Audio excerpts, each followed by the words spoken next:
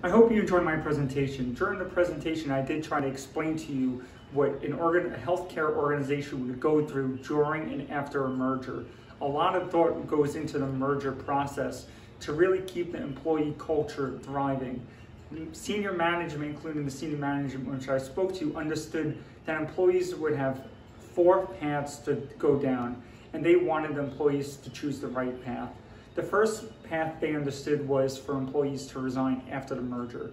You do not want an employee to resign. It does cost a lot of money, and a lot of time is lost retraining and establishing new teams. Another path the employee could go down is to start to act unethically. Employees can become bitter during a merger. They could start to steal from the organization, steal healthcare information, which is not what you want.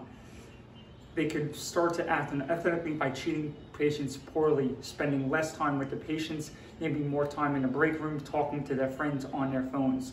You don't want the employees to suffer and people to act unethically during the merger. Another path the employee could go down is to be unmotivated. Healthcare works when people are highly engaged in their jobs and highly motivated. You don't want people to take long lunch breaks. You don't want people not to cover shifts. If somebody calls out, you want employees to cover for each other. Healthcare works as a whole. Work gets sloppy. A lot of healthcare work is done unsupervised. You are managing your own time. So when employees are unmotivated, it does hurt the entire organization. The last path is the path you want.